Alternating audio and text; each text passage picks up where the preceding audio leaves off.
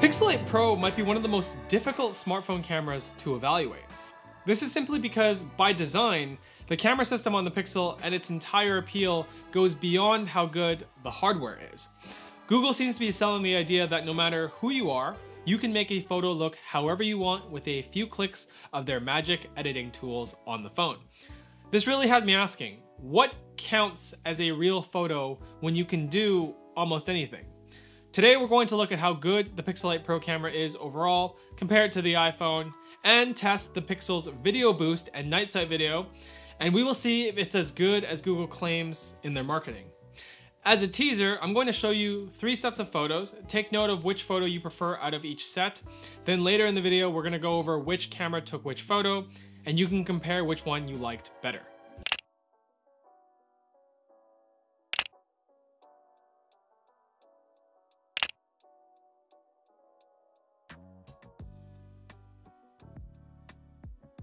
Let me say right off the bat that it's great that the Pixel 8 Pro finally has the option in the default camera app for you to control all your settings manually.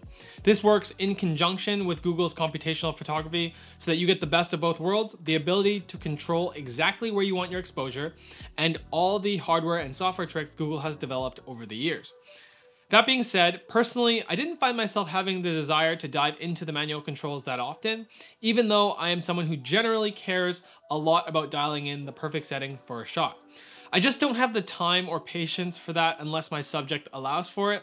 In the case of snapping photos with my family just living everyday life, I'll let Google do the work for me. What I do welcome though is that every camera save the selfie camera on this phone has been upgraded to 48 megapixels or higher. There is a pretty big downside to this though that I will talk about later, but first let's look at some of the images. The default processing on JPEGs on the Pixel 8 Pro feels fairly consistent with previous models. Images are sharp with just enough contrast and they are not too saturated. Google seems to have nailed their auto white balance process because it was very consistent across the photos I've been taking in a wide variety of lighting situations, even when the lights in the shot were giving off a specific hue in their color cast. The Pixel managed to correct for it. This has pros and cons because I found myself disliking this approach of seemingly technical perfection about the Pixel images. The photos from the Pixel 8 Pro can feel like they lack life, and even in a colorful scene, they can make the subject feel almost dull due to all the processing and lifting of shadows. This is much more noticeable when comparing images to a different device like the iPhone. Take this JPEG to start. The iPhone is warmer and has a green hue, whereas the Pixel is cooler and has a magenta hue. I find the look of the iPhone to be more inviting overall, but this is very subjective to your taste. There were absolutely instances where I'd take the Pixel image over the iPhone. This shot of a river feels like the iPhone completely missed the mark on white balance compared to the Pixel. I'd give a very slight edge in sharpness to the Pixel, but at least with JPEGs, the difference in detail is negligible. Additionally, on the topic of sharpness, when I compared the processed JPEGs to the raw images on the Pixel, I started to see starkly how much sharpening, clarity, and contrast Google adds in their processing, because side by side, I'd say it's way too much in some photos. Out of curiosity, I also tested changing the photographic style on the iPhone to rich contrast, and I very consistently found that I preferred the iPhone image over the Pixel when shooting JPEGs in this mode. The colors felt more natural and the extra contrast added a level of richness that I preferred. This mode really lives up to its name, rich contrast. I want to be clear that I am not saying the iPhone images are better just because they felt more natural to me, because again, how they look to you is subjective. If you'd like to judge some of the photos from this video yourself, I have left a link in the description for you to download some so you can see them in full quality. Moving on, the more I compared each phone's images, the more I wanted to know, how do these phones compare when you sidestep Google and Apple's default processing as much as possible and shoot in RAW? Firstly, the winner again in the sharpness and detail department is the Pixel. When you punch in, you start to see things like text and deep background details are much more defined on the Pixel compared to the iPhone. In full 50 megapixel RAW, when it comes to color, by default we see these same trends. Slightly warmer iPhone images and cooler Pixel images with the odd exception. Like the iPhone's Pro RAW, it seems that Google has opted to still tone map Pixel RAW photos to give you what they deem as a better starting point. So even though these are raw DNG files, they aren't purely what is coming off the sensor. When you look at Pixel DNGs, they almost have an HDR glow to them, and this is definitely intentional on Google's part. Personally, I prefer Google's implementation here because iPhone Pro RAW images look over-sharpened with too much clarity by comparison. When you throw on the exact same creative edit to both phones' RAW files, the color differences are pretty clear. One thing I found myself doing with the iPhone images is actually reducing the clarity and sharpness to be less intense. It makes the images feel more nuanced and less like they were taken on a smartphone. Where I think the Pixel and the iPhone depart the most is in low light images. Shooting 50 megapixel night sight DNGs is awesome, and I think Google's computations really excel here. Shadow detail is slightly better on the Pixel, but I did find certain scenarios where noise is better managed on the iPhone. It's still really close, and if you don't like how the Pixel skews magenta, I can see many people preferring the iPhone. Both phones are very capable of great looking raw images and high resolution JPEGs, and I don't think you could go wrong with either. I think the biggest difference between these phones lies more in the software experience. The camera app in the Pixel is slow. 50 megapixel RAW plus JPEG images take a few seconds to process, and if you shoot a lot back to back, you will inevitably miss shots compared to the iPhone's quicker processing and shutter time. This was something I experienced a lot with photos of my son, and yeah, you could say that taking 50 megapixel shots quickly is unnecessary, maybe even silly, but I prefer to be able to make that choice myself versus not having the option. If speed is deeply important to you, between the two, the iPhone wins here. Remember at the beginning of the video when I showed these 3 sets of photos? With everything I just said in mind, here are the answers to which phone took which photos. Let me know in the comments which you preferred. Let's talk about the other side of the software experience that Google has built into the Pixel 8 Pro, the robust editing features. Let's start with Best Take, the feature that lets you take similar group shots and change the expressions of each person so that everyone looks good. I think this is the feature that I will personally end up using the most. In my testing, it works shockingly well, and I'm sure will become one of the most used features on the Pixel. The coolest part of it to me is the fact that if you have old group photos uploaded to Google Photos, you can still process them with Best Take, reviving photos from the past into the photo you wish you got. It's not perfect and it won't work on every single photo you try, but if you take frequent group photos, this will be very useful. The second big addition is the ability to select basically anything and remove it with generative AI in Google's Magic Editor. This colorful rainbow button on the corner of images in the Photos app promises a lot on paper, but at this current time, I feel like the results are a mixed bag. It's possible to remove objects or people with convincing results, but if you look closely enough, most images can have some wonkiness. When you try removing objects that are very close to the edge of the photo, it can get a bit annoying to even select what you want properly on the phone itself. I only managed to get 2 images to be compatible with things like the AI sky replacement and the stylized option where you can take a photo and turn it into a painting or similar piece of art. It's not clear what kind of photos qualify for these extra options.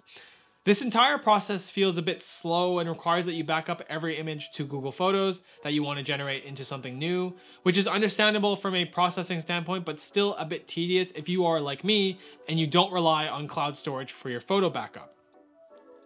I found this novel when playing around with it at first, but quickly found it kind of forgettable.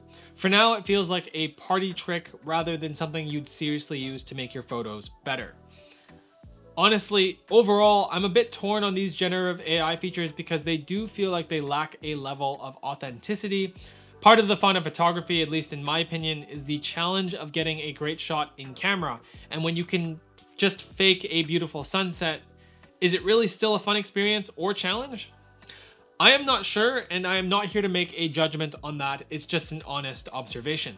Digital art mixed with photography isn't new, and plenty of people do this fantastical editing to their photos for a surreal feeling. This is the beginning of that kind of thing just getting easier for anyone to try.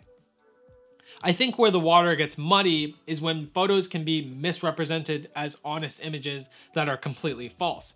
But that is a deep AI discussion for a different video. The standard video on the Pixel 8 Pro is what I would describe as status quo for a flagship device. All trends we have covered so far are present. Good detail, slightly dull colors, very accurate white balance. It's not bad, but I don't think it's going to blow you away. Switching between cameras mid-video isn't very graceful to watch. You really feel the delay in the image adjusting. The image stabilization, especially on the telephoto, can feel a bit too jerky for my liking. Even when I was trying to be as steady as possible during a pan, it felt like I was fighting the stabilization more than it was helping me a lot of the time. When comparing the standard Pixel video to the standard iPhone video, I'd still give Apple the win here. The colors feel richer overall and more accurate to real life. And then when you factor in the addition of ProRes log on the iPhone, Apple has the leg up. Where things with the Pixel get slightly more interesting is with Google's Video Boost and Night Sight Video.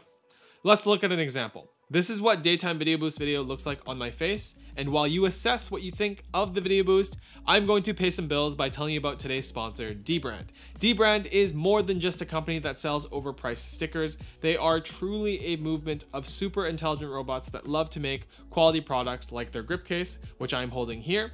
This one has a leather skin applied, which is my personal favorite. It's got MagSafe support even on the Pixel version of this case, and their latest drop, the X-ray skin, is what I have here on the iPhone 15 Pro. Here's a close-up so you can see what it looks like in Video Boost. And here's some B-roll of me walking with the iPhone 15 Pro shot on the Pixel 8 Pro with Video Boost. Let me know what you think of its performance and the stabilization in the comments down below. Check out all the other devices Dbrand is offering with their X-ray drop at the first link in the video description.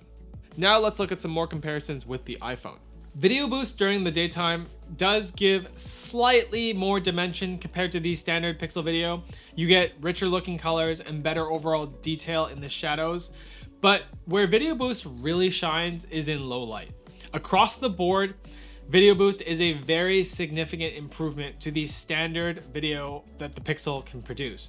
When compared to the iPhone, I think Pixel Video with Video Boost wins in certain situations. In shots like this one of a clock at nighttime, you really start to see the value of going through the Video Boost process. However, from a professional standpoint, I still think the iPhone's video is a lot more versatile. Apple Log has more room for finessing, and I'd argue that the video boosted Pixel can look over sharpened for my liking. It's amazing that the Pixel 8 Pro can take video of this quality, but it still feels like it's coming from a phone. Whereas I think the iPhone can punch above its class in the right hands. Google also has a clear financial incentive to sell you more cloud storage by letting you process these large 4K files that live up in your Google Photos storage. The more you use this feature, the more likely you'll be reliant on Google Drive storage overall. I also wish that in Video Boost mode you weren't capped at 30 FPS without even being able to shoot in 24 FPS. It would have been nice if they allowed both modes. Google has clearly worked very hard to deliver the absolute best image they are capable of in the Pixel 8 Pro camera system. But I think that's also in a way its biggest weakness. Between the slow processing of the shutter when taking photos and the long processing in the cloud with Video Boost, you will need to be more intentional and patient using these processing heavy features. In summary, I think the Pixel 8 Pro delivers great results. On the photography side, photos look sharp with good contrast, clean looking colors, if not a little dull at times, and great low light performance thanks to Night Sight. Video is great during the daytime. Low light video in standard mode suffers a lot compared to the iPhone, but Video Boost does make up for that if you are willing to go through the process. Where I'd love to see Google improve is in translating the colors that I'm seeing in real life to its photos and videos. From a color standpoint, I think the iPhone delivers a more aesthetically inviting image despite losing in certain technical aspects to the Pixel. I say this as someone who has never daily driven an iPhone. I've always been an Android user, but I can't argue on a personal level, I prefer what I see from the iPhone this year. What do you think? Thank you guys so much for watching. If you like this video, you will probably enjoy my video on the special use case of Apple Log that I think you should try. Check it out